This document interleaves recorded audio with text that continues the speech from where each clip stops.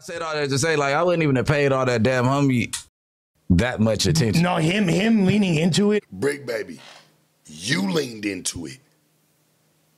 You did all that, though, okay? Like, I love you to death. You had a problem with, you was calling thirsty. You had the issue with the bitch. I rolled through that shit with you, pretty much. It shouldn't have been no problem what I did with the bitch. Come on, bro. I'ma really spare some shit. And Bricc, I'm gonna talk to you about that tomorrow, my nigga, and you gonna really understand what I'm saying. Real talk. And if you cool with if you cool with that, then I'll speak on the next piece of it. But don't ever try to put me like, nigga, and even you, Lush, talking about like, Isha never leaned into it. Leaned into what? I didn't lean into shit. I was quiet. I was quiet the entire time it was happening until I was drug into it.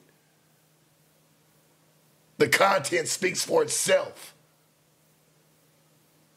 Let's be honest.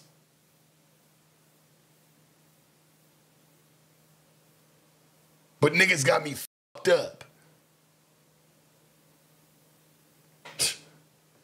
Niggas get a couple of, man, stop playing with me. Get a couple dollars, and now all of a sudden, nigga, a couple extra.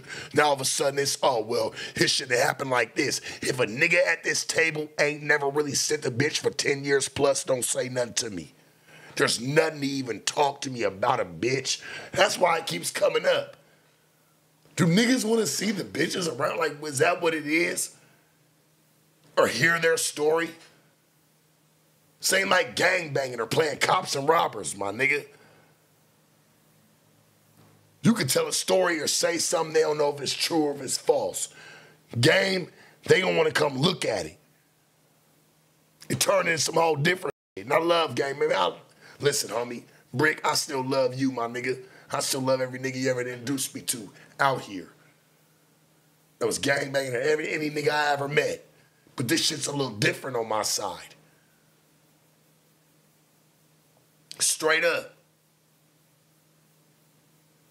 That shit kind of hurt. I hear you, though. Come Actually on. fighting back, fan the flames, 1,000%. He had her up when he wasn't saying nothing. Look, she just was talking to the air. If he was a young, dumb, and growing pimp, you feel me? Then, all right, we gonna politic on you. We gonna throw you in a circle and we gonna chop you verbally. You feel me? Regardless, because these are things that shouldn't be happening. We gonna chop you verbally. You get what I'm saying? But when you young, dumb, these things should have, these things, I'm not gonna say should, but they do because you learning. You get what I'm saying? That's like when you just getting in basketball and you still traveling a little bit, or you still, you know what I'm saying? 100%. You still learning. But when you a pro, when you out there doing silly travels and you get what I'm saying? But it's also these the thing same shouldn't thing. be allowed. But also, what about the end of your career, though? These niggas like, think about this. Look at this. Like, Almighty. And just a real question to you, bro. Like, I fuck with you, my man. Like, for real. And I get your output to it. Like, I get it. Like, how you even looking at it.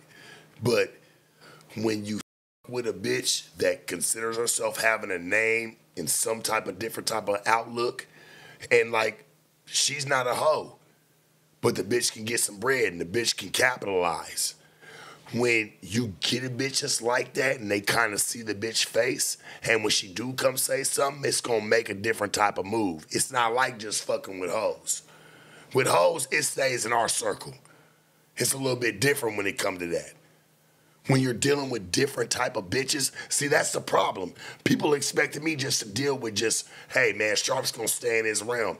Shit, nigga, that shit done opened the door for me. I got women from all walk of life wanting to with me.